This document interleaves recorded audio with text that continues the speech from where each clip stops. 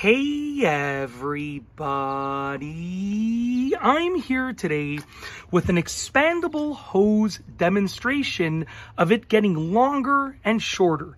This will be a quick explanation of sort of how it works and demonstration of it working. So what I have here in my backyard is I have this expandable hose. It's currently connected to a sprinkler, but you can connect it to any type of end device that you want, whether it's a sprinkler, whether it's a nozzle or anything else. Now essentially right now, I bought this a while ago, so I don't remember the exact length.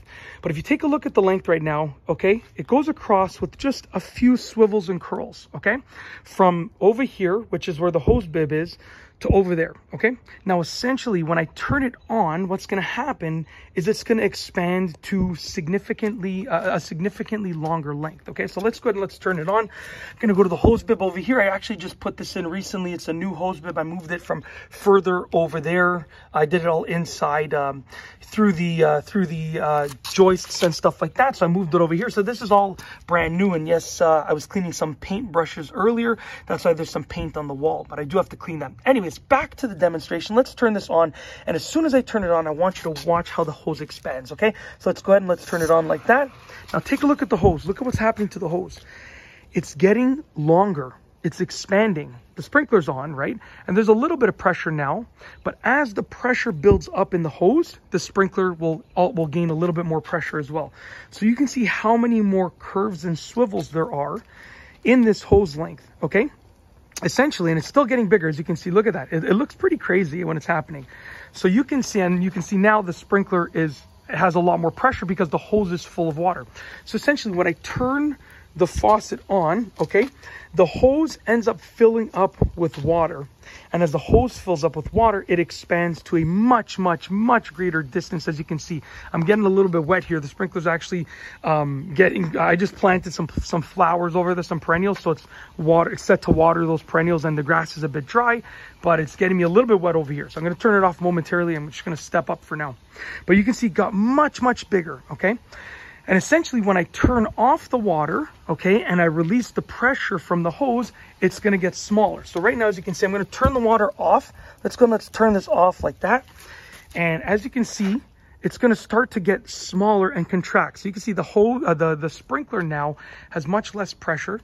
And if you take a look, let's look at the hose right here. You can see it's actually contracting. So all of the swivels are now going to go away. Now, here's the thing. If you have a nozzle attached to it, right? I think I have a nozzle over here. Yeah. So let's say you have a nozzle attached to it. Like I have this nozzle over here.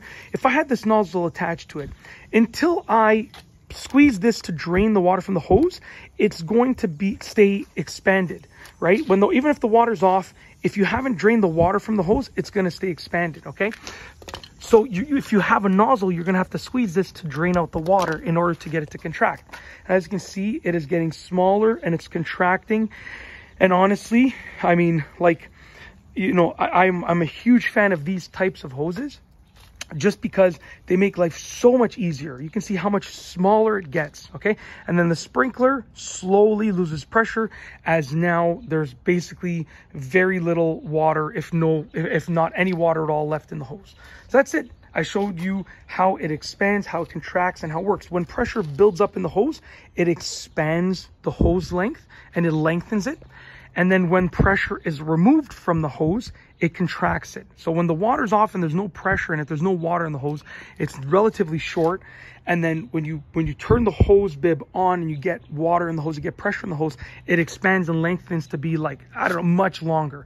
Like I said, I can't remember the length because I bought it, I think a couple of years ago, but you know, it gets a lot longer. It's way more than long enough for what we need it for when it's expanded. I mean, I can get to any area of the backyard essentially easily. I can water any area of the backyard with when it is expanded easily, and down the sides of the house and everything.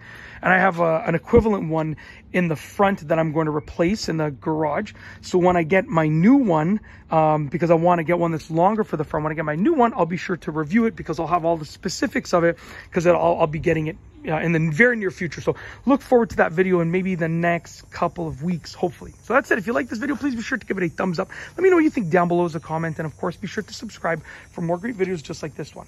And that's all I have for you today. Thanks for watching.